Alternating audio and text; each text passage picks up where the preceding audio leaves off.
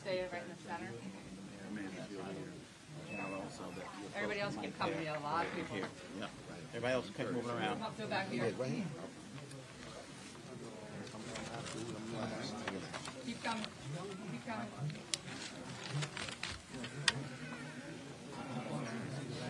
There you go. There we go.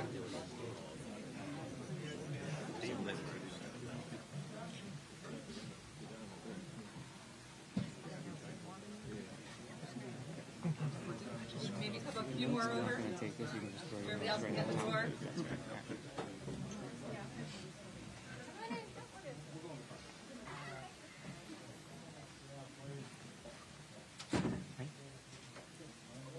Good afternoon, everyone. All right. Good afternoon, everyone. Thank you for coming. I want to begin by reiterating that our thoughts remain with the two officers who are in the hospital after being shot yesterday. I had the opportunity to visit with them last night. Thank God they are recovering and will recover, and thank God they will make a full recovery. I've had the chance today to speak with the governor, and he also sends his thoughts to those officers. I want to commend the work of all of the law enforcement officers, including those of all the agencies represented behind me, and several who will speak today, for their tremendous work in helping apprehend the suspect. This investigation is being led by the Essex County Prosecutor's Office in Newark, and I'll let them give you the details. But let me just reiterate something that, unfortunately, we say far too often. Gun violence is and remains an epidemic in this country, and it remains an epidemic in the state of New Jersey. And we're doing everything we can to combat that epidemic. But it takes the work of the women and men who work for those folks behind me, who show up every day to keep our state and our community safe, including this great city. And two officers yesterday showed up to work to do their job, and unfortunately were shot in the line of duty. But also 6 individuals, including those 2 officers across our state, were shot last night. And it's that steady drumbeat of violence that we are working so hard to eradicate. Fortunately, gun violence has declined in New Jersey over this year, but even one person shot, especially a law enforcement officer, is too many. And so I commend the work of everyone who shows up every single day to keep our community safe. And I hope that this tragedy is a reminder of how much work we have left to do. With that, I'll turn it over to Essex County Prosecutor Ted Stevens to continue the briefing. Thank you, General. Good afternoon, everyone. Today I'm joined by a tremendous assemblage of our law enforcement partners on a local, state, and a federal level. Most notably, we want to thank General Platkin for being here today and honoring us with his presence. You should know that the General is here after spending 7+ hours with us last night during the initial stages of this investigation. And we're honored, and we thank him for his presence there as well. As I said, after the 7+ hour multi-agency search last night, today, at approximately 11:10 a.m., members of the Newark Police Department emergency response team effected an arrest of one Kendall Howard. Mr. Howard has been charged with 2 counts of attempted murder of Newark police officers and additional counts for unlawful possession of a weapon and unlawful possession of a weapon for unlawful purposes. Now, first and foremost, we are relieved to announce that the 2 officers who were shot are in stable condition and are expected to have a full and complete recovery. Going forward, this is an ongoing investigation if there ever was one. We very recently received and obtained a search warrant to search for additional evidence, which we're sure will provide everything we need to move forward with this case. Now, obviously, as I said, we're at the initial stages of this investigation, so we're not going to be able to say too much more. And because of the cast around me, we're not going to be able to let everyone come to the mic and to give their rendition of what happened last night and to basically thank everyone for their participation. But we thank each and every person here behind me. But we would be remiss not to have members of the great city of Newark speak. And we're going to start with the police director from the city of Newark, Fritz Frage. Good afternoon. First, I'd like to express thanks to the federal partners that assisted in this investigation and in the arrest, which is the FBI, HSI, Homeland Security Investigators, U.S. Marshal's Office, U.S. Secret Service, and the multitude of local police departments like Jersey City, Elizabeth Police Department, for assisting in this investigation. It truly shows the collaboration of law enforcement to fight crime. As I've always said before, criminals don't have jurisdictional boundaries, neither should law enforcement. The continued collaboration between law enforcement agencies to conduct these investigations is important, and that's what's going to help keep the citizens of this city, the entire country, safe. In reference to the 2 officers that were shot in this incident, both of them are doing well. Both have 1.5 years on the job. 1.5 years, and they have to deal with a traumatic incident like this.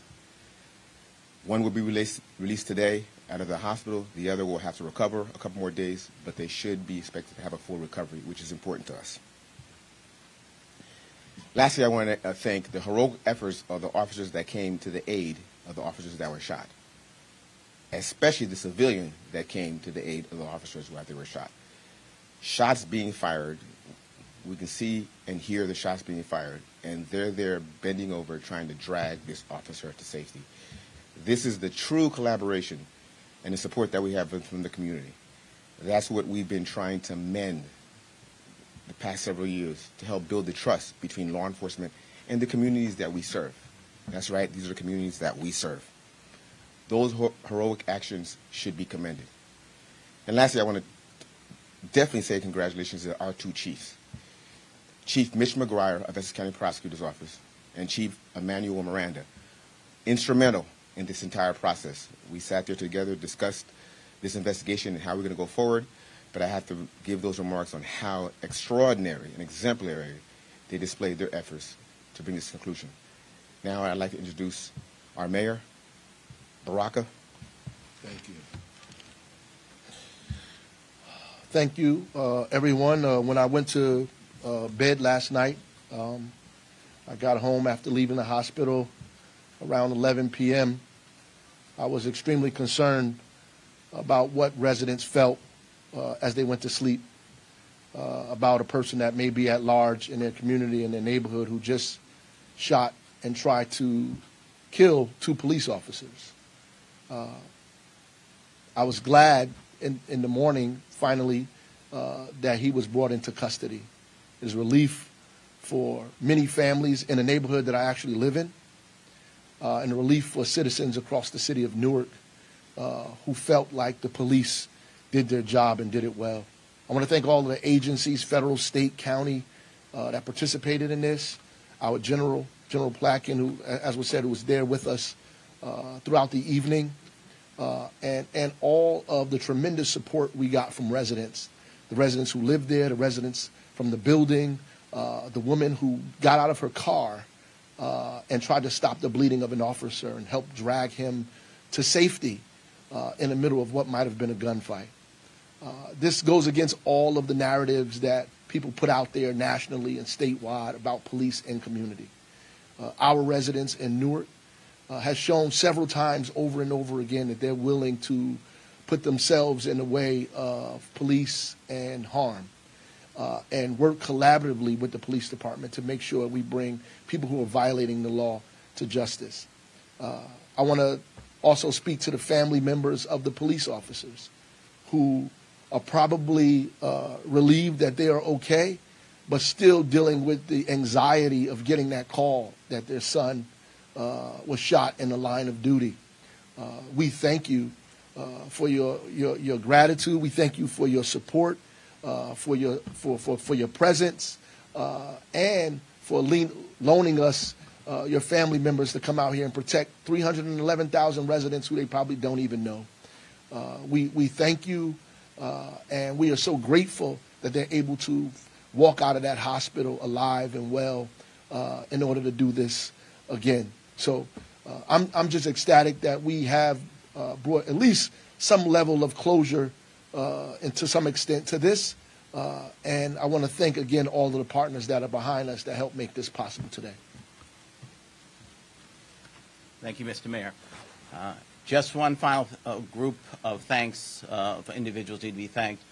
In addition to Chief McGuire, who Director Frage did point out, I want to thank also the attorneys, the assistant prosecutors here under the direction of First Assistant Ramesh Sugdeo, especially AP Goldberg and Alex Albu, both who were extremely instrumental in moving quickly last night and getting the process needed to move forward.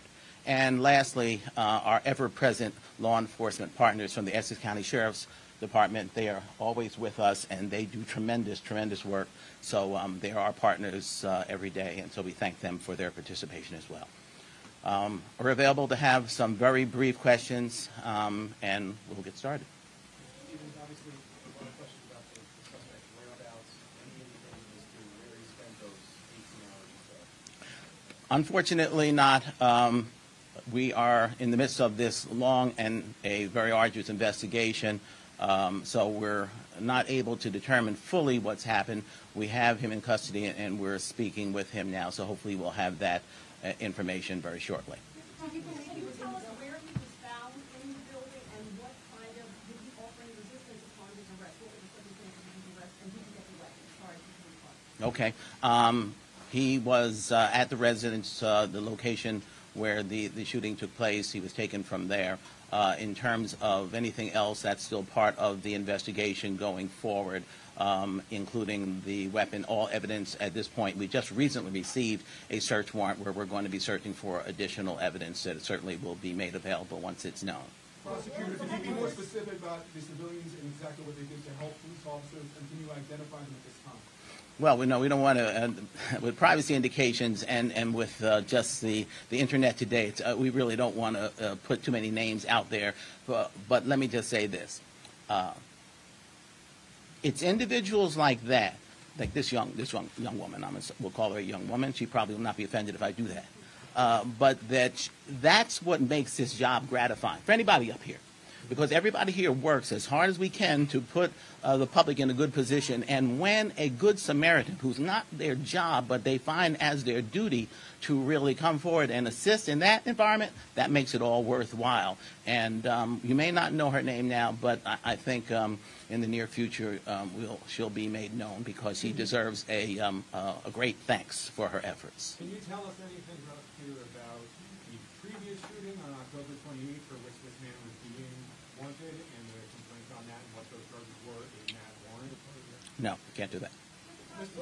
Stevens, can you talk about the search? You said you guys searched that property, the building, for more than 7 hours last night. Obviously, you didn't find anything, but you went back to that building this morning.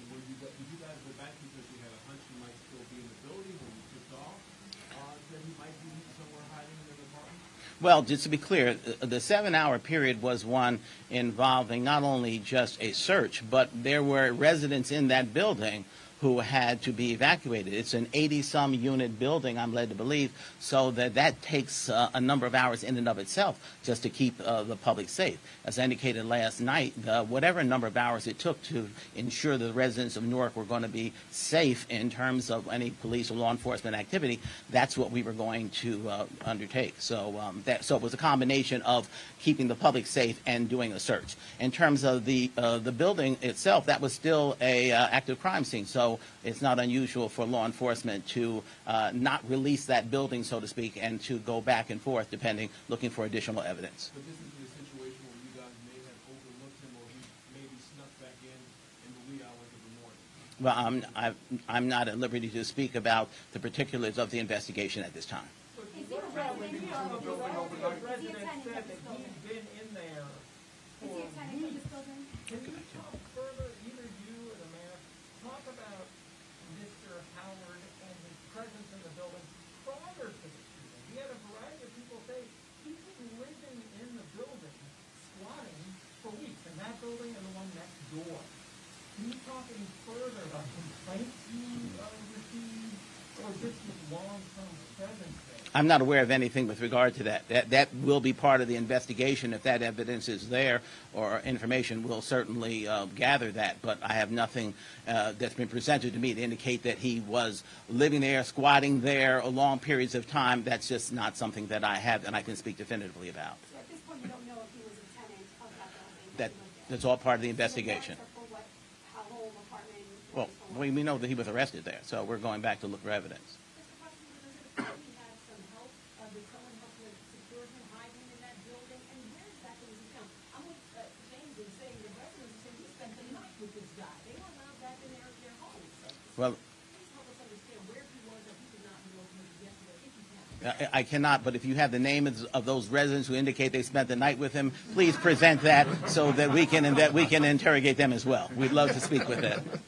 Take a question or two more, and then we're going to wrap it up.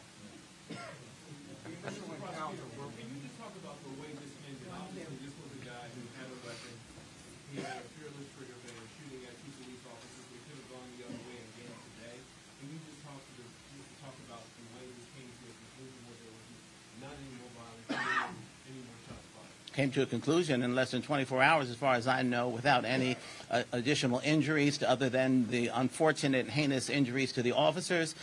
Those are the kind of results that we want without anybody else getting injured.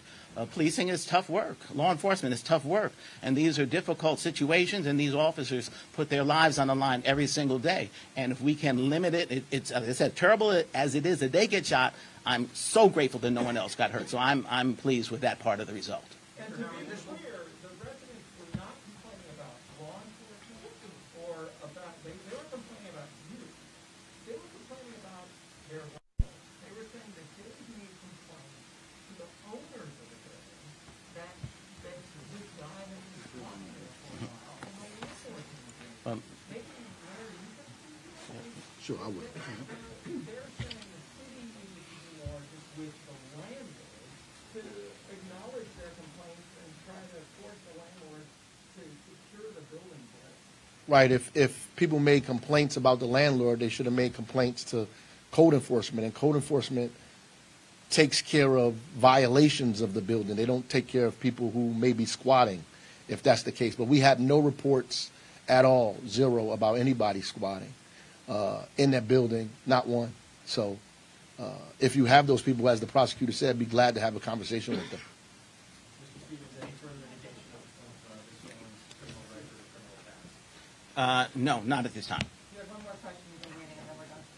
The initial encounter, were the police serving a warrant for the suspect, or were they just looking to talk to him? That's unclear right now as to whether or not there was a warrant that was being. There's no indication that there's a warrant. I'm told so. Correct. Yeah, with the attempt to identify the individual for whatever reason, and officers just doing what officers do, which is observe and to act. Thank you so much. Thank you. Thank you. That you guys need if you haven't gotten them already. We'll take some more questions. And we're locked out.